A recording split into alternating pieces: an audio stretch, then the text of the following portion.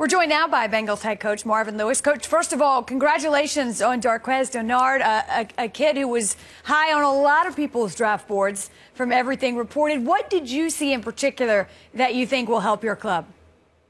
Well, what you like about what Quez did at Michigan State is he played in a very aggressive attacking defense. He was put in one-on-one coverage quite a bit, press coverage, bump and run coverage. He does a nice job at the line of scrimmage, nice job with his hands and moving his feet. And then when he gets around the receiver, he's got a great feel around the receiver. He's not cumbersome around the receiver.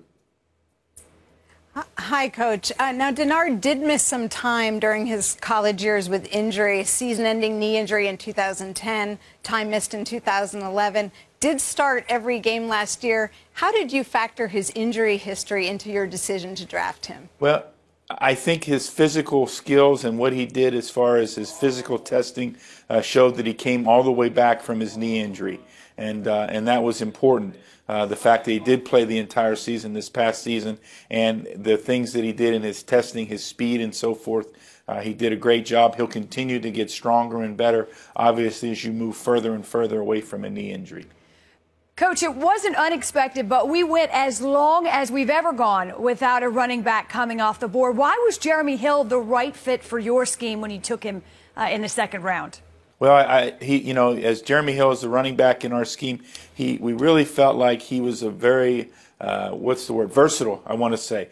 His skill set, everything he did there at LSU, we felt like really transferred and equated very closely to the things we want to do in our offensive football team here. He's a great downhill runner. He ran the power plays, the isolation plays, the things in their offense we want to run, as well as catching the football out of the backfield. Were you surprised at all that it took as long as it did for a running back to come off the board? Well, you do get surprised, but you don't, it's hard to evaluate what other teams' needs are. We felt like we had some backs that we graded as second-round players, and ironically, they all went off the board in the second round, 1, 2, 3. So we really felt good and fortunate to draft the player we did when we picked him.